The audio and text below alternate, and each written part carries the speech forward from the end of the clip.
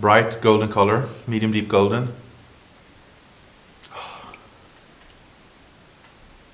Beautiful nose, really intriguing with a plethora of aromas. Luscious yellow fruit.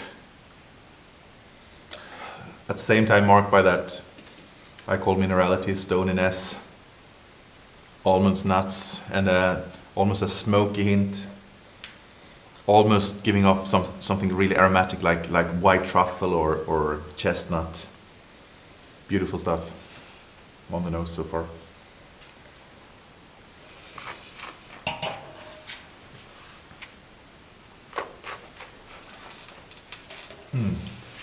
Excellent palate. The nose might confuse you to believe it's a sweet one, but this is actually bone dry. Excellent grip, excellent density of fruit, layers of that nutty yellow fruit, mouthwatering freshness at the same time. Really long and lingering, complex.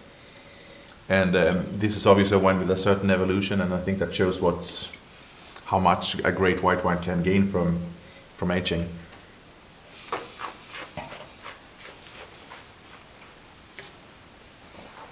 Beautiful stuff, very long finish, very complex.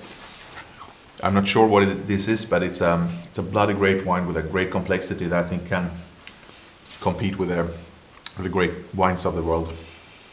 Beautiful.